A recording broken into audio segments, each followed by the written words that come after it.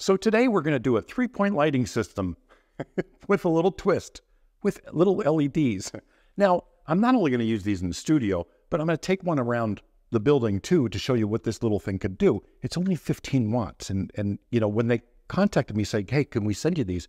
I said, I want 3 of them because I want to show people what you can do with a three-point lighting system with little LEDs, because you really can do a three-point lighting system with these. They work really well. It's an internal battery. I'm not going to give you all the specs. I know they want me to, but I just don't do that. So if they ever watch any of my videos, they know I'm not going to do that. But this thing lasts maybe 60, 70 minutes on full power. It's RGB, has the fan built in, so it stays cool. It's plastic. It's really lightweight. This diffuser over the top, you know, this takes down the power a little bit, but there's a built-in diffuser too that really, it works well, and it's really bright without this. But I'm going to use these with and without these. But anyway, walking around with these in your back pocket, it's great. And it comes in really handy, just handheld, you know, shooting like this. But let's get into video, see how these are. You know, I can never pronounce these names. I'm going to put it on the screen. They keep sending me a video saying, this is how you pronounce it. I still don't get it, but I just don't want to torture their name.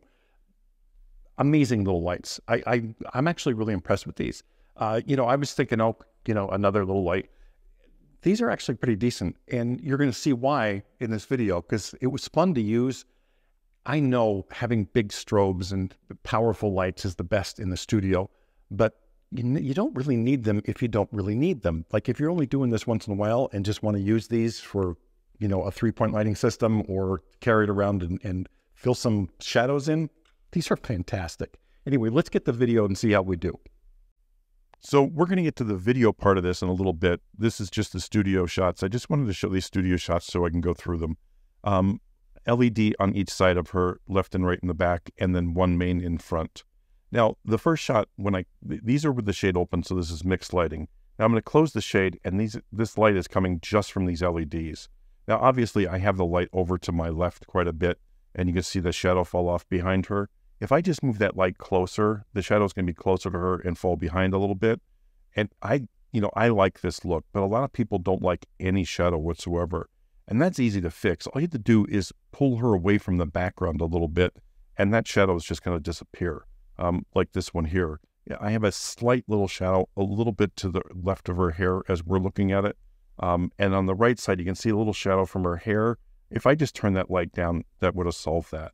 Now I'm just throwing the RGB lighting on the 2 rear lights, and I love the look. I think it's great. Now I moved her closer to the background and moved the lights closer to the background to give that, you know, light on the white backdrop. It was fun. This is like really a, you know, fun set of lights to use. So definitely three-point lighting is easy with these lights. Now walking around the building, I just had one in my back pocket, no light stand.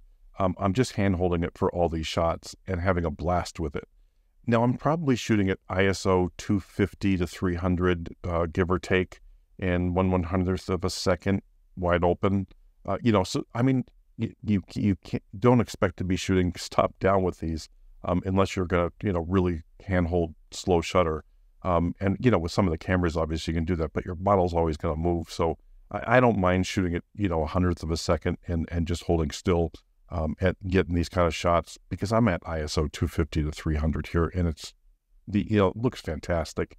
And as you saw, you know, without the light, it's pretty dark without the light, because I went to the darker, you know, spots of the building. But, you know, I do love hand holding this because I don't want to have to carry around a light stand. And if I just put it in my hand, you know, and use the camera with the other hand, it works out great. And I can adjust the light, you know, instantly because it's in my hand. My hand does the light stand. And, you know, I could actually pull it over my head left to right or directly in the center, and I get some really good imaging.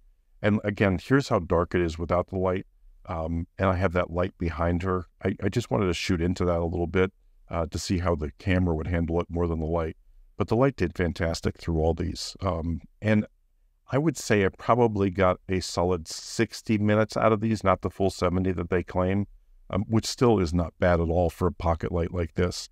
It did a great job, and I love the images from it.